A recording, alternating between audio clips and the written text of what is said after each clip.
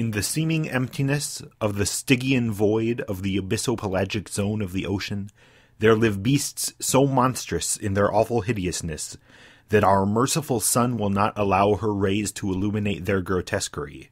One such horror birthed from this black hell is the deep-sea anglerfish.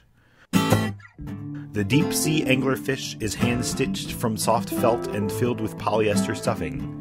Her teeth are soft to the touch and not sharp or pokey. Her eyes are buttons.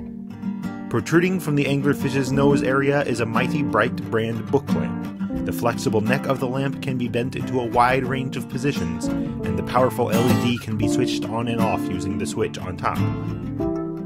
The battery compartment of the lamp is hidden within a pouch inside the fish's nose area. In the event that the batteries must be replaced, the body of the lamp can be removed and reinserted with surprisingly little effort.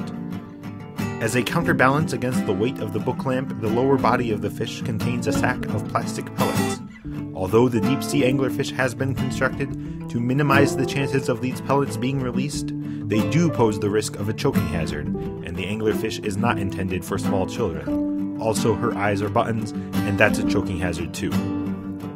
The deep-sea anglerfish is a soft, squishable friend whose bioluminescent lure, or illicium, can help you to read in the dark.